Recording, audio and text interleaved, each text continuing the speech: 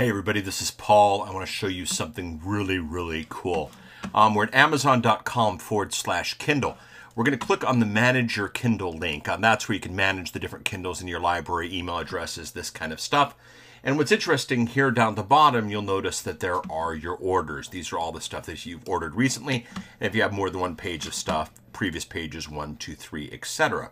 Now, this isn't on all books. If we click on Geek Dad, we'll see just a normal Geek Dad, optimized for larger screens, download it, send it wirelessly. But on some books, this gets very cool.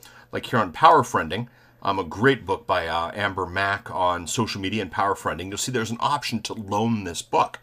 Nice, simple, easy. And basically, you click loan this book.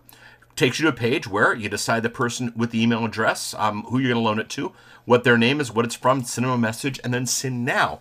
And then what happens is they are able to read that book for 14 days. It leaves your Kindle infrastructure and goes to their Kindle infrastructure. So now you can loan Kindle books, some of them, not all of them, but more and more will be coming in. You can loan them now just like you can normal books, which is phenomenal if you think about it. It's very exciting. I expect this to catch on, and all the more reason why Kindle is just such a really viable, valuable marketplace for digital, text content. So feel free to loan books out. I'm an avid reader. If you'd like to loan me one, go right ahead. I'm sure I'd enjoy it, and but certainly loan them to friends and people in the industry and business accordingly. But loan books inside of Kindle. Make those ones and O's even more valuable. Thank you very much. Enjoy. Bye.